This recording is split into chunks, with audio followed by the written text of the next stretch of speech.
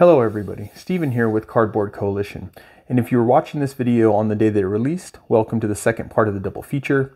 If you're not, know that there is an actual video that goes over the core box hero classes.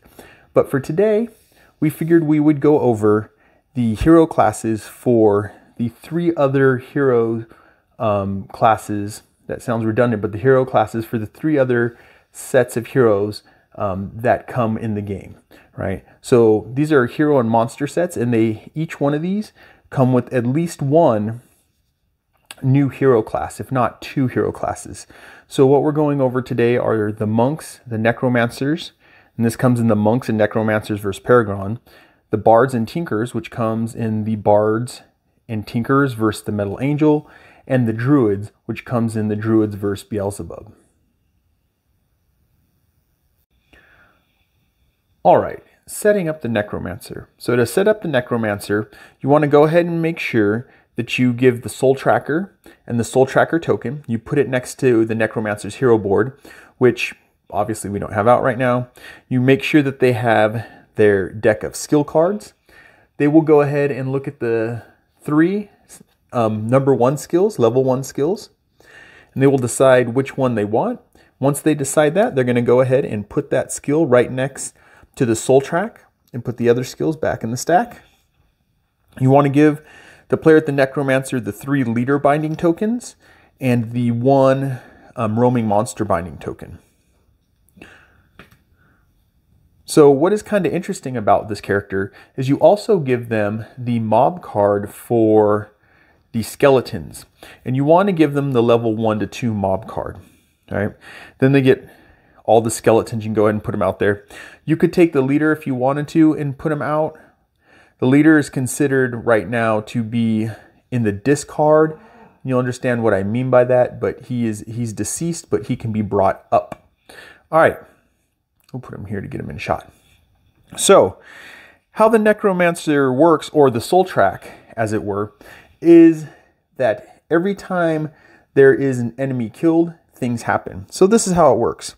Whenever the necromancer kills a enemy miniature, that can be minions, that can be bosses, or not bosses, that can be minions and leaders, it can be roaming monsters. Whenever that happens, they will get 1 soul just for getting rid of that enemy miniature. So any of those miniatures, 1 soul instantly. All right.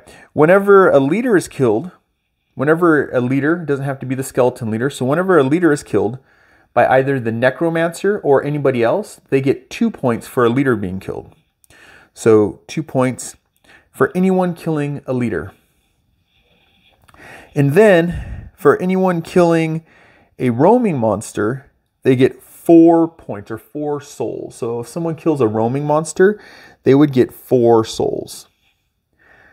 Now, remember that if the necromancer kills a leader, right? It could be the skeleton, it could be any leader. If a necromancer kills a leader, they get 1 soul for killing an enemy miniature, plus the 2 souls for a leader. So if a necromancer killed a leader, they get 1 soul for killing the miniature, and 2 more souls because they killed a leader, because someone killed a leader. Just keep that in mind. All right. So how do we go ahead and get things to happen on this soul tracking board? If you notice at certain points, there are bonuses that you can get. As soon as the soul tracking token gets to that point or past it, they get to do that special ability. And this can go all the way over to 14.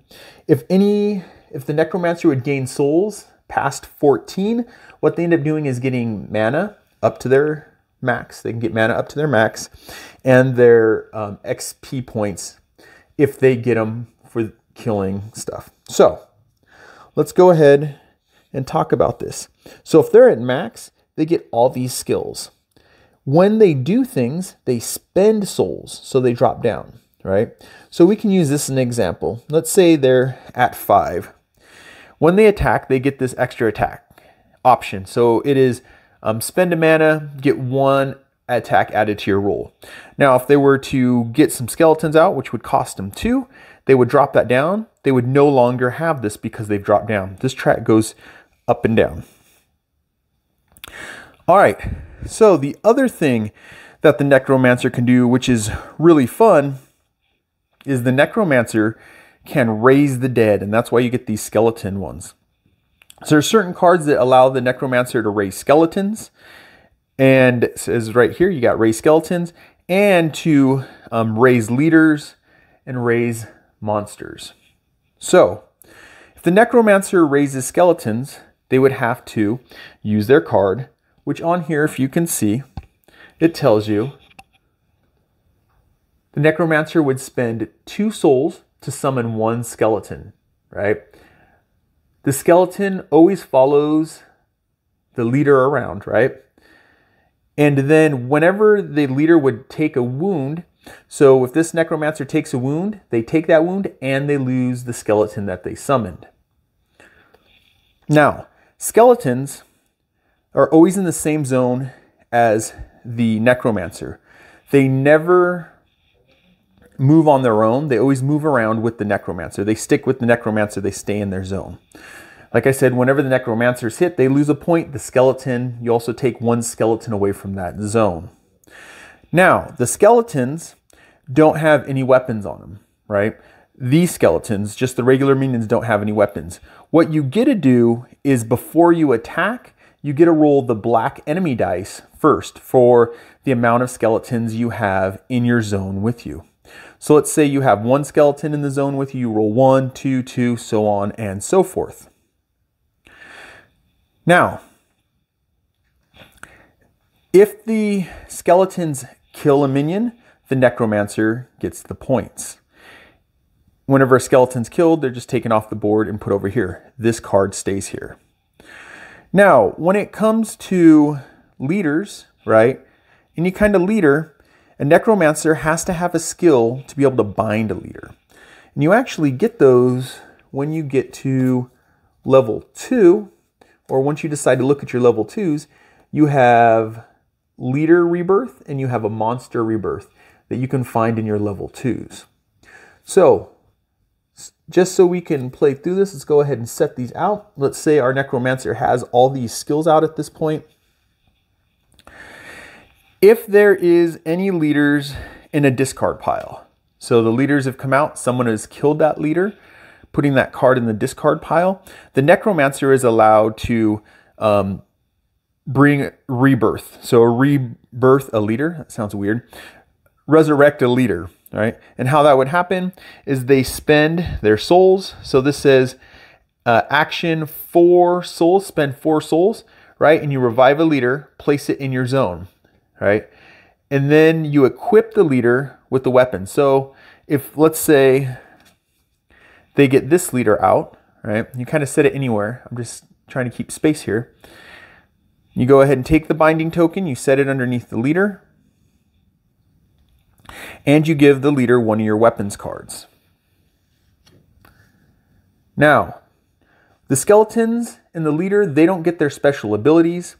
The leader gets 2 activations. Well, they can have multiple activations, but they get 1 free activation. When the leader first comes into your zone, they get 1 free activation. They can move or they can attack. Now, if you want them to do any more, you would have to spend your own action tokens to get them to move or attack. So when a leader attacks, they also don't get their special ability, but they can roll dice based on what the attack is. And the weapon that they have on them is the weapon that the leader either has in their equipment or in their inventory. So the leader, the Necromancer has to have the weapon. They give a weapon to the leader. Now, it doesn't mean that they can still trade this weapon. They can do whatever they want with this weapon, but they give it to the leader so they have some kind of attack. Now, the leaders count as heroes for moving and attacking. So they can attack with an action point. They can move, and when they move, they get 2 movement points. What the leaders cannot do is they can't open doors, they can't interact with objects, they can't carry things, stuff like that. All they can do, just keep in mind, is move and attack. Now, unlike the skeletons that have to stay in the zone with the Necromancer, leaders get to move around the board. Now, I'm going to go ahead and talk about the roaming monsters as well. Roaming monsters work the same way. So you have this card, right? Monster Reborn. And what it says is you spend 6 of your souls and you can revive 1 roaming monster and you place it in your zone, right? So the things that are a little bit different with the roaming monster is the health. You get, it's 1 hero value. So whatever the monster is, you go ahead and you can take that card out and you put it next to your setup. Whatever the health on the monster is the health for 1 hero, even if you're playing 2. So it says 3 per hero. So this roaming monster would have 3 health. Now, another thing that you might notice with these cards is it tells you a limit at the bottom. A limit of 1 monster, right? Revived roaming monster, revived leader, a limit of 1. Now, as you bump these cards up as well, you can bump it up, this up. You can have up to 3 leaders on the board.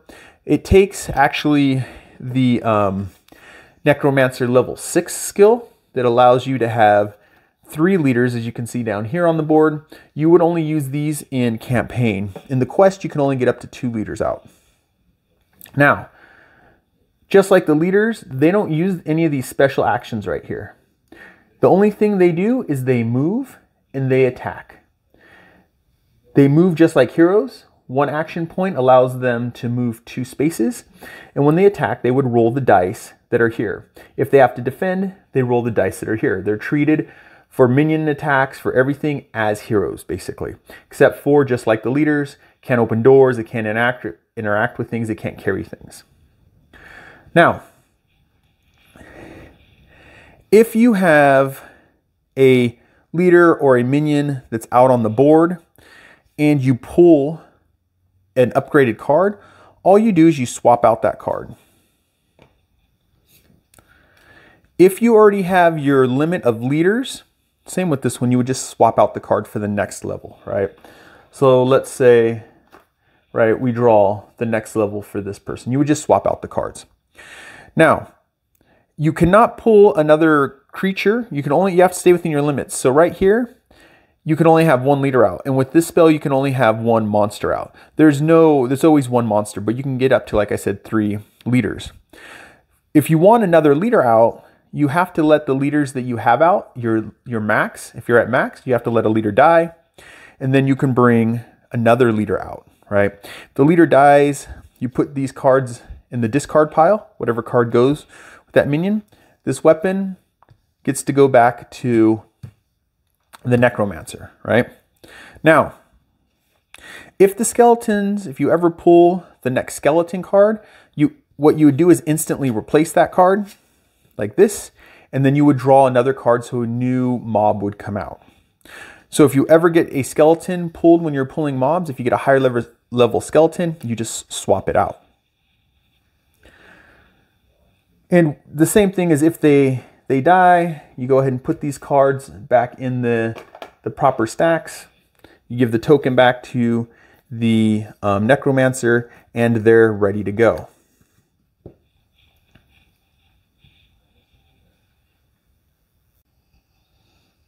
All right, so on to the monk. So to set up the monk, you want to make sure that you draw your 4 chakra starting cards. You can see that they're chakra cards, and it tells you they're your starting chakra down here to create your hand. So you have these 4 starting chakra cards. Then, as usual, you go ahead and you look at your first skills, you flip through them, you decide which skill that you want to have, and you put that skill somewhere near the hero dashboard. We're obviously not using hero dashboard for room. All right. You put the rest somewhere where the player can reach for leveling up later. So you look at this card and you add, it says gain chakra combat prowess. Now, you're going to take that card and add it to your hand that you have. So if you notice, there are 3 different types of chakra cards. There's guidance, agility, and combat. And then you also have a meditation card, which is not considered a card type. So going back to this, it tells us to go ahead and grab combat prowess. So let's see, we have guidance, agility, combat, invulnerability, no. Combat prowess, and we add that to our hand. Go ahead and set these somewhere by the player board so the player can get their hands on them. All right, the next thing you do is you make sure the player has all their monk tokens. You have this token that has swords on one side, shield on the other, and you have these reroll tokens that have reroll on both sides. You can separate them. I like to do that, or put them all in one pile and dig them out later on. Now you're kind of ready to play. How the monk plays is at the start of a turn, they take one of their chakra cards and they go ahead and they play that chakra card. Right? So this card tells me that when you play this chakra, gain 1 sword token for each active and discarded card. Well, we have no discarded cards yet. We have 1 active. That would give us 1 active chakra. Or 1, sorry, monk token with the swords on it. All right. Now, what the different things do, if you've played Massive Darkness, you kind of know this. Any sword gives you +1 to your attack. Any shield gives you +1 to your defense. And any one of these reroll symbols allows you to reroll 1 die. Now, on your turn, any hero, because sometimes other heroes might get these tokens, any hero can use the tokens that they've been given, that they have, and they can use as many as they want, right? So if you had, I don't know, let's say you have 4 tokens. How many do I have in my hand? Let's say you have 5 attack tokens. During an attack, you can waste all those tokens in 1 attack. Same with defense, same with rerolls, all those. You can use as many tokens as you have on your character board. All right, so let's say we've gone through all of our turns. We've played all of our cards, right? We've played a card for each turn. We still have a couple in our hand, but we didn't play them. So that is our hand. Now, at the start of the hero phase, the next hero phase, you keep these out. The start of the next hero phase, you go ahead and set these face up next to the discard pile, right? So if we argue that we already have cards discarded here, right? You have cards next to the discard pile. And the reason you want to do that is for things like this card right here, where you're counting the cards that you have in your discard pile, all right? You want to count how many cards that you have there. And that is basically how the monk works. All right, let's rock and roll with the Bard. To set up, you want to make sure the Bard has the musical dashboard. They have the 3 chord tokens, and they put them in the upper leftmost spot of the board, the musical dashboard. You want to make sure the Bard has the 5 note tokens. You also want to make sure that they have their starting skills, and the player would take the top 3 starting skills. They would look at them, they would pick one, and they would set it by the musical dashboard, and then put these within reach, so when they level up, they can go ahead and get them. Now, you also want to go ahead and take out these musical items out of the loot decks. So for the common loot, you have the loot. For rare treasure, you have inspiring drums. And for epic treasure, you have the angelic flute. Now you take these and you set them within the Bard's reach, but they are not considered in the Bard's inventory just yet. All right, once that's set up, you're pretty much ready to go. Now, to go ahead and set notes on the board, what you want to do is you want to pay 3 mana. If you pay 3 mana, it allows you to put a note on the board.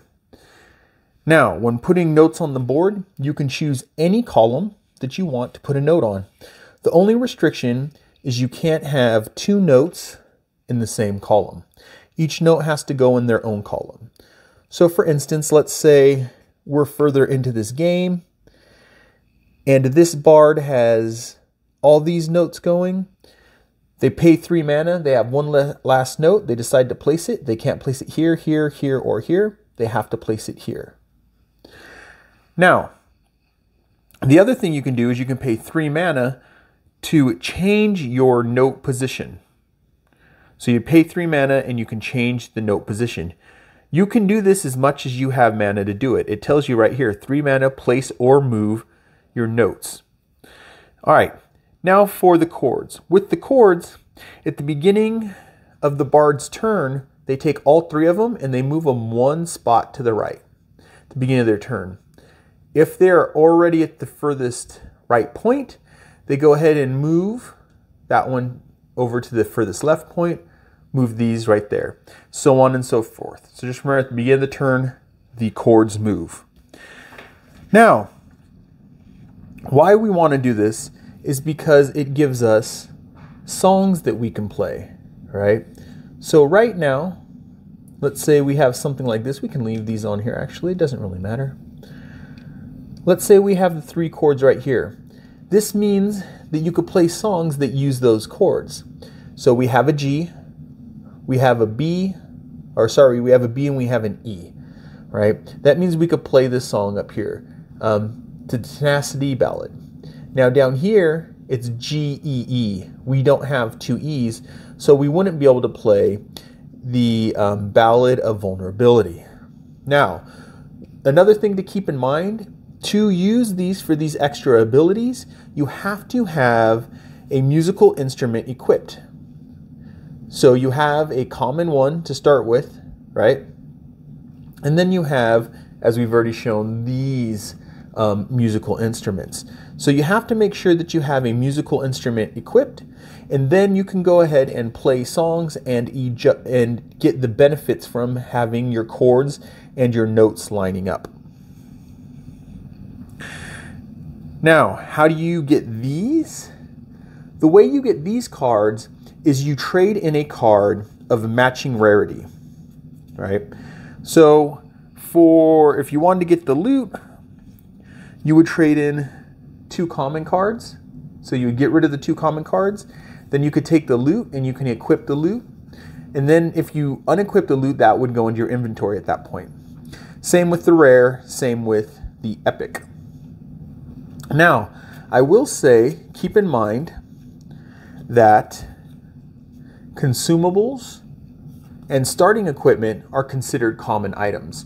So arguably, the Bard could trade these 2 things in for the loot.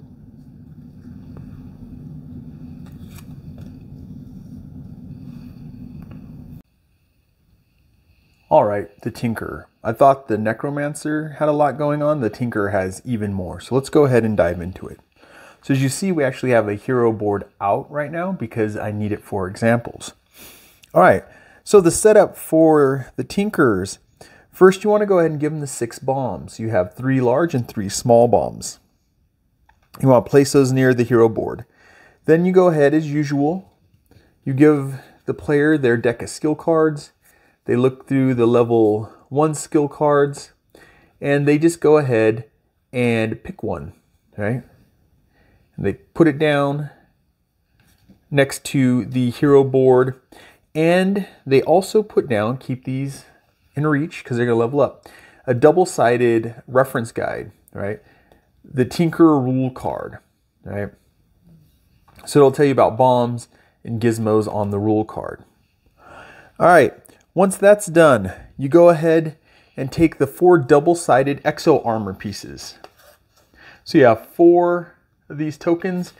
2 of them are double-sided. These aren't, but it's because you have level 1, you have level 2, if you can see, and then you have level 3. So you go ahead and grab all those, gather them up, set them next to the hero dashboard. All right, after that, you go ahead and you set the Exo Armor token next to the dashboard. So you have the Exo Armor token. Now, if you have the Darkbringer pack, the Kickstarter extras, you get a miniature that represents the Exo Armor token. So you could go ahead and put that out if you wanted, but we'll kind of leave those to the side. All right. Then you go ahead and take the 6 construct cards and put them out by the hero dashboard. So you have construct cards. You have level 1, level 2, level 3. And And you have that for each construct that you have. Then you put out the tokens for the constructs, right? And you put these out by the hero dashboard. And of course you can put it in any order you want. This is just so you guys can see it. All right, and just like the exo armor, with the constructs, if you have the Darkbringer pack, you also get a set of minis to represent the constructs. I like this one a lot. This one's fun with all of his arms. And then this one. Little sentry. All right. Once you have all that done, you're ready to go. All right, let's start with bombs. So how do we get bombs out? There are abilities and skills that allow you to put bombs out. So as you see here with this skill, it says you get rid of 3 mana or discard 1 item. You can't discard gizmos, and we'll get to that eventually. Just keep that in mind. You can't discard gizmos as your item. Right? If you do that, you can place 1 small bomb in a magic range. That's your zone or 1 zone away. Now, you have the reference guide that tells you how those bombs work, right? So, with this, if you put a small bomb out, you roll a yellow die. If you put a large bomb out, you roll an orange die. Now, when a bomb explodes, it explodes at the beginning of the enemy phase. And so what happens is you roll whichever die that represents the bomb you have there. You roll that die, and whatever it shows, every sword means every enemy in that zone takes a hit. So if there were 3 enemies in the zone and I got that, each enemy would take 1 hit. Now, you can have multiple bombs in the zone, and you can decide how the bombs go off. But you can't go to the next zone until you've used all the bombs in that zone. And of course, once a bomb goes off, it's gone. It just goes back to your stack of bombs that you can put out there. Remember, in the game, all of the items that you have to use, like mana and health and stuff like that, there's a limited quantity. So if you have no bombs to put out and you want to put out bombs, you can't. All right, gizmos. So how gizmos work is you have to have a skill or ability that allows you to bring gizmos out. So let's say that our tinker actually chose this skill as their starting skill. Now this skill, it says at the start of your turn, draw 1 token from the treasure bag and keep it as a gizmo. So this is how gizmos work. Whenever a skill or an ability tells the tinkerer to get a gizmo, you get into your treasure bag, you pull out a token, bink, and then that becomes your gizmo. You can have it with you for the rest of the quest. You can just kind of sit it there. You don't have to use it right away. Now, depending on the level of the treasure token, will tell you which gizmos that you can use. You have this on your gizmo reference card. So as you see right here, green can either be a smoke bomb, a cobbled wings, or a carrier drone. Our blues can be holy hand explosive, replicating gadget, or orb of darkness, right? And then we have our purple, our rares. These can be lucky coin, frenzied device, and lightbringer potion. Then down here we also have the stuff for the campaign. I forget what these tokens are called, but they're white tokens, right? White and gold. And this is Blade Enhancer, Disposable Shield, and Gift Box. Right, so depending on what you take from the loot bag, the treasure bag, that dictates what kind of gizmo that your tinker has created. Now, each turn, you can only, or each round, sorry. No, each turn, each of the hero's turns, I'm getting mixed up now in my own head.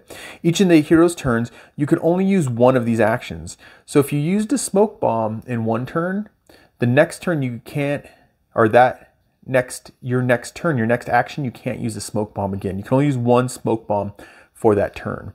Now you can save it and use it in a later turn. Once you've used that gizmo, right, which is represented by these tokens, you go ahead and take it and you throw it in the bag. Now keep in mind, even though gizmos pull those loot tokens, which are kind of like items, you cannot use them at the forge to upgrade and other things as we talk about. Or you remember, you can't discard a gizmo to be able to get a bomb out. So just keep that in mind. All right, exo armor.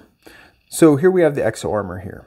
How our tinkerer puts on the exo armor is they have to have the skill. Let's see if I set this up correctly. There we go. So let's say the hero, the tinkerer, we're at the point where they have at least 2 skills. They've leveled up at least one more time. So what this says on this card, right? It says discard 3 items, gain 1 of the parts of the exo armor 1, right? So you'd have to get rid of 3 armor. Remember, this cannot be gizmos. You can't get rid of gizmos, right? But you can get rid of things that you have here, things that you have in your inventory next to your board.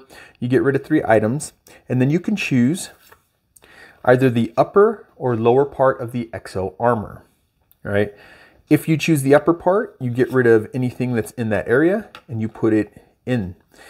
These things go into your inventory. They're not gone, they just go to your inventory. If you choose the bottom, same thing, you'd get rid of anything down in these slots along here, and you would put the exo armor down in here. Same thing. These just go into your bag of items, however you want to look at it, right? They're not gone. So let's go ahead and say we put on some bottoms. All right, so once you do that, you go ahead and put the token out on the board with your character, with the tinkerer that has the exo suit on, or at least half of it on as a reminder. Or you could always take your tinker off the board and you have your little exo armor guy that can go out there on the board. All right, so some things to know with the exo armor. The exo armor has no item tier. There's no item tier related to this exo armor. The exo armor cannot be traded with the other heroes. It tells you this on the card. And the exo armor parts cannot be discarded unless otherwise stated. So you can't get rid of them. You could take them off if you want, but you can't get rid of them. You can't discard them for any reason. It's usually to make things, right?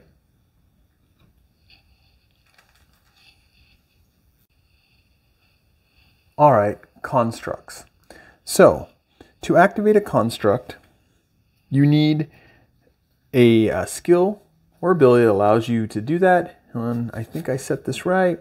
So here we go. So here's a skill. So let's say our hero has leveled up at least 2 more times. So now they have construct 1, right? What this tells you is discard 2 items. These can't be gizmos, and place 1 construct in your zone. Well, right? So action, destroy 1 construct and place 1 small bomb in its zone. So you can do that with this one. So you're limited to 1 construct. And you only have 3 constructs that you can have out at a time. Remember, tokens are limited. So if you level up high enough, you can have 3 constructs out on the board. Now, how the construct works is you go ahead and take the token, you put it on the board, and remember, you have the miniatures too that represent your different little constructs, right? So you'd go ahead and you would take the token and you put it on the board. The construct gets 1 free action, right? And then after that, you can use your actions to get the construct to either move or attack. And they are considered just like heroes, except for they don't open doors, they don't interact with objects, they don't carry things like that. They don't count as mobs in health and things like that. But they're seen as heroes. They can be attacked, they can attack. So when they move, if they use an action to move, they get 2 movement points like normal. And if they attack or defend, you just refer to the card. So this would be a construct level 1, right? You put it out on you put this next to you so you know what you have out there. You put the token on the board. This gives you your defense. This gives you your attack. And they have melee defense plus 1 shield. So then they have special abilities too. If the construct is destroyed, it goes back into your stack. because you can construct more of these, and you just, next time you get the option, you go ahead and put a new construct out. Now, the Tinkerer has special campaign mode rules. So let's just run over those really quick, and this is if you're playing the campaign. If not, you can ignore and jump forward. So the special rules for the Tinkerer in campaign mode is before the town phase, the Tinkerer gets rid of any gizmo tokens they're holding and returns them back to the treasure bag. Each part of the exo armor is considered one item. So this is considered one item. The top would be considered one item. For the limit for starting a quest, how many items you can have. And then last but not least, the Blacksmith 2 and Blacksmith 3, when playing campaign mode, the heroes cannot never count as a forge. Your hero can never count as a forge, not the heroes. So you can't use those to allow your hero to be a forge. All right, the Druid. So to set up for the Druid, you want to make sure that you put out the Druid dashboard. Then you want to put out the miniatures and place them on their corresponding spot. You have the name and you have an image. So you have eagle, bear, and raccoon. Then you want to go ahead and get the Druid tokens and put them on the board. So you start at 2. You can also tell there's a white circle around, so you put them at 2 for each one. So you have ferocity, brawn, and flow tracks. You go ahead and put those track markers down, or the Druid markers down. Then as usual, you make sure the player has their deck of skills. And then the player goes through the skills and they pick a skill and go ahead and put it down next to their dashboard, their Druid dashboard. Make sure the rest of the skills are within reach. So as usual, these skills add to what you can do with these tracks. That's why it's good to put the track matching the skill. All right, so how does this work? The board actually tells us right off the bat. At the start of your turn, you increase, right, all the tracks by 1 of forms that you're not. Right now, your Druid's running around the board. They're not in any of these forms, so they would all be increased. Now let's say for some reason, your Druid, you already had the eagle out, and your Druid little players right here, this one wouldn't advance, but you would still advance brawn and then flow. All right, so it also tells us up here that during your turn, once per round, you may transform. So once per round, during your form, you can transform. And so what happens when you transform, you go ahead and take your Druid from wherever they are in the dungeon. Well, scratch that, do it this way. Take whatever form you want. Let's say you get the eagle. You put it in the same zone as the Druid. Then you take the Druid miniature and put it in the eagle slot. As soon as the eagle or any of the transform animals go out, you have transformation, right? So you have transformation peck, transformation roar, and transformation assist. You immediately do this action under here for free. Then after that, you have the same, you can attack with actions, you can move, which gives you certain things, except for the different forms have different disabilities or different disadvantages, right? So for the eagle, you can't recover, trade, interact, or open doors. If you're in bear form, you can't recover and you only have 1 movement point. Now that changes if someone else gives you a movement point or you have a movement point for some other reason.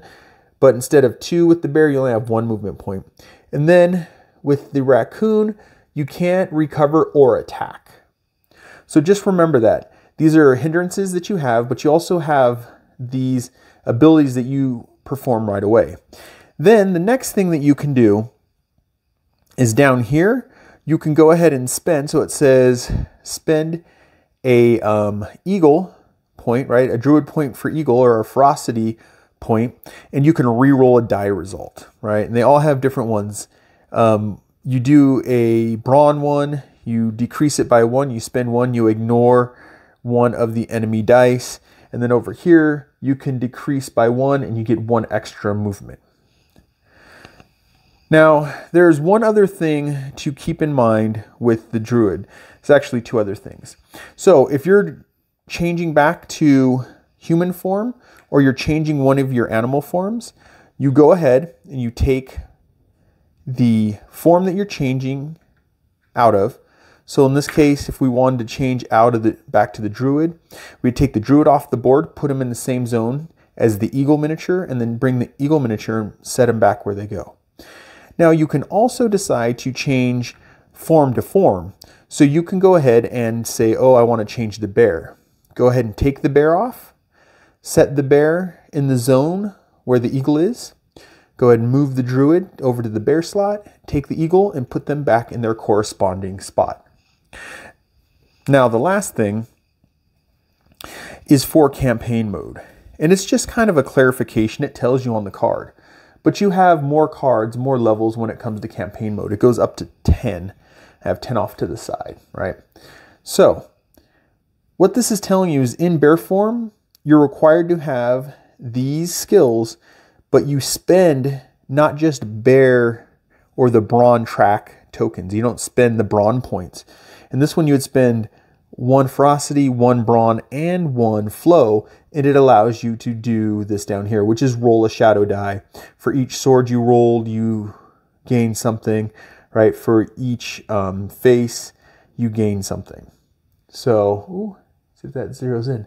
The one thing to keep in mind with this is that you have to be in that animal form, but you're going to be spending different animal or different tracks connected to the animals to get that to trigger.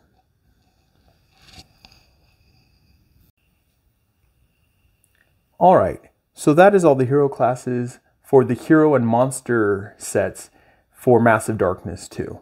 So what we had here was the monk and the necromancers versus Paragon. We have the bards and the tinkerers versus the metal angel, and then we have the druids versus Beelzebub. I hope you guys enjoyed. I'm Steven with Cardboard Coalition. Help us grow the coalition by liking, commenting, subscribing, hitting the bell notification, doing all that YouTube stuff. I'll catch you in the next one. Bye.